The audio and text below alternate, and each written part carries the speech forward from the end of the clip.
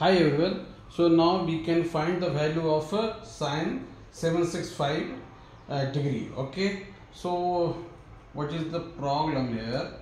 765. So we have to use the quadrant. Okay. So like we can write into the multiple of 90. So 8 into 90 plus 45. Correct. So we can write like this. And we can create one quadrant, right? This is the first quadrant, this is the second, this is the third quadrant, this is the fourth quadrant. And we should understand like under which quadrant this value lies. So this is 8 into 90 plus 45, right? So this is 90. First 1, 2, 3, 4, 5, 6, 7, 8. And this is 45.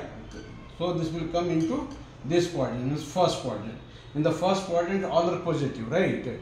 So sin, it will be positive value, and it is even multiple of 90. So sin will remain the same, means it will not change, it will be remain the same. So 45, and now sin 45 is nothing but 1 by root 2. Okay.